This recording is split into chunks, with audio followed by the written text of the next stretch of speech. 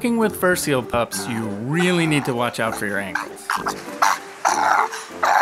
Fur seal pups are tiny, but they are ferocious in their own right.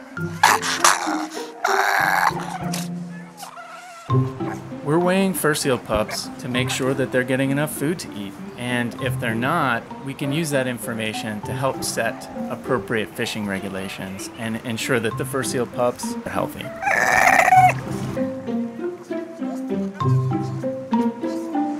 What Mike's doing is basically just trying to encourage several of the pups to get together, make them easier for everybody else to grab them. It's almost like herding.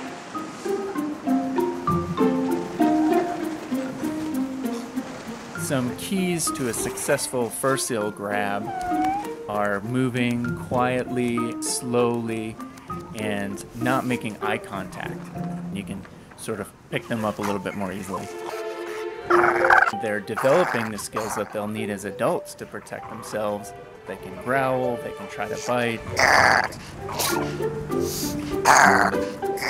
We want to make sure that the animal stays safe, so we're really motivated to minimize our impact, both because it helps the data that we collect be more accurate, 8.5, and also because we have a moral responsibility to not harm these animals.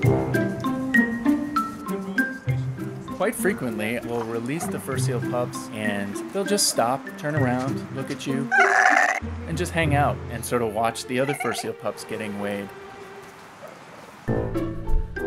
There's no getting around the fact that Antarctic fur seals are ridiculously cute.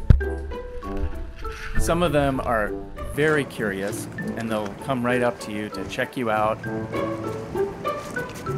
It's awesome to be able to see them grow and thrive. That's adorable.